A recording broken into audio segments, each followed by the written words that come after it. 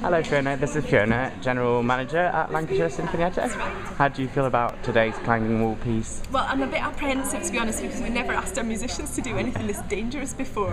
I mean, we do have insurance in place, and of course we've got fantastic guidance of all the experts here at the University Sports Centre. We've got Alice, who's going to give us an hour-long instruction, and we've got our belayers sitting here in reception, so they're going to be the ones that are hanging on to our precious instruments dangling up there. But it's really going to be an awful lot of fun. The musicians are really up for it, very game, and really have to thank them a lot for their sense of humour and taking us up on this crazy idea that we've got. The idea that we came out with was that, in fact, we were asked if we could provide some music for the Lytham Golf Open, which attracts hundreds of thousands of visitors to Lytham every time it comes, and they wanted to put some cultural activity in spaces around the town, and we thought, well, how good would it be to get people to look up and engage with their surroundings in a different way? One of the best ways of attracting their attention would be by doing something musical. So we were thinking of, maybe in a church tower or from an apartment, above a coffee shop or something like that.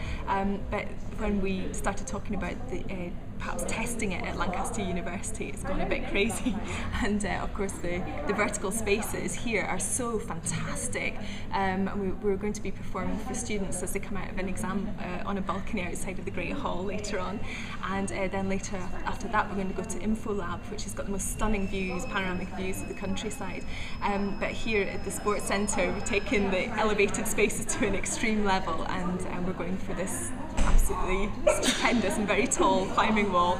I've absolutely no idea how high they're going to get, but we're going to have an awful lot of fun seeing how they get on. Great. And what do you think the audience, the public's reactions are going to be like? What do you hope maybe they're going to be like? For the students coming out of their exams, I hope that they'll enjoy the music. I hope they'll find it's maybe something a bit special, something to relax to after, have a bit of a giggle after the stress of going through that difficult exam this morning. InfoLab, we know that there are some VIPs who are being showed around the university from America, and so we're really hoping that they're going to enjoy this little pop-up. It's almost like a flash mob.